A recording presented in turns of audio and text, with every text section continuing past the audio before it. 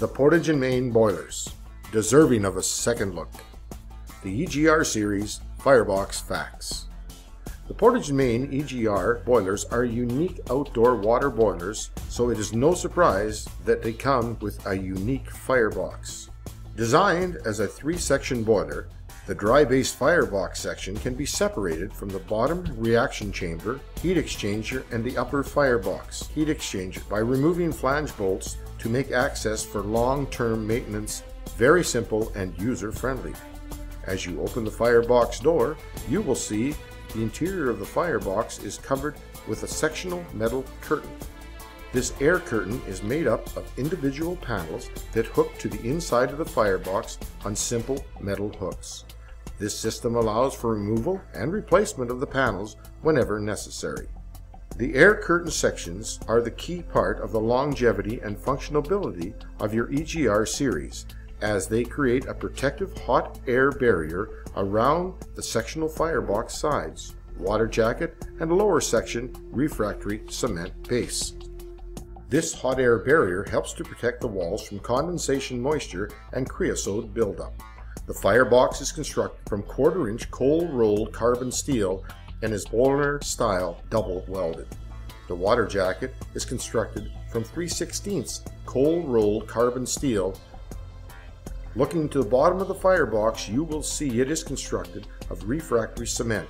This refractory extends up the bottom of the firebox a full 8 inches above the bottom of the curtains. With this much refractory cement in the base, which retains an incredible amount of heat, you will get what is called a dry base. This dry base is what eliminates moisture, condensation, and creosote related issues. The refractory cement not only keeps the boiler dry, but also helps to create the heat that burns all the smoke and gas your boiler creates in the first phase of the burn cycle.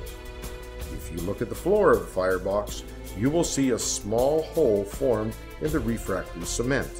This hole is where the negative pressure fan draws all the smoke and gas down into the fire reaction chamber located just below the firebox.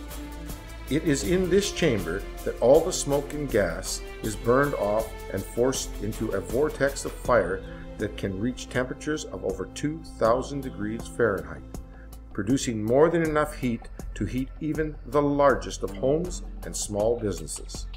The amount of refractory cement in the Portage and Main boilers is second to none. Refractory cement is used in heat applications over 1,000 degrees and is designed to be burnt on versus burning on steel. The hotter the boiler is going to burn, the cleaner it is going to burn, and the drier the firebox will be.